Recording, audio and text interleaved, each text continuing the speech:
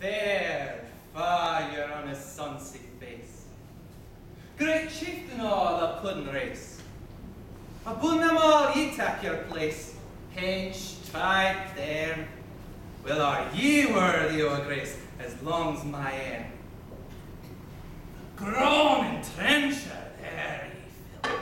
Your heart is like a distant hill. Your pen would help to mend a mill in time of need. And through your pores the dews distill. Like amber beam. His knife! See ye lustig labour dived, and cut ye up with ready slight, drenching your gushing entrails, breaks like on a ditch, and what a glorious sight!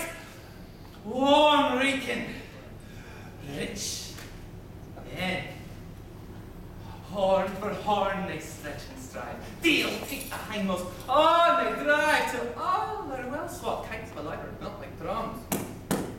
Till all good man most like to ride. But I could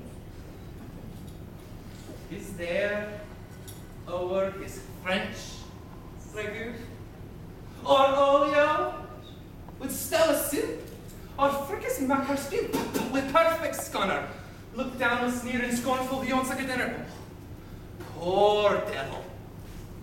See him lower his trash, as feckless as a withered rash. His spindle shank, a good whiplash. His knave, a knit. Through bloody flood, or field to dash. How unfit, but mark the rustic Haggis sped. The trembling earth resounds his tread clap. In his wally knave a blade, he'll make a whistle, and legs and arms and heads will snid. Like perhaps a bristle.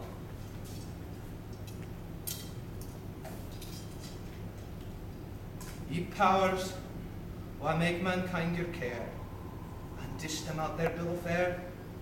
Old Scotland once, nae skinking ware that drops in luggies. Say, if you wish, a grateful prayer, gear, a haggis.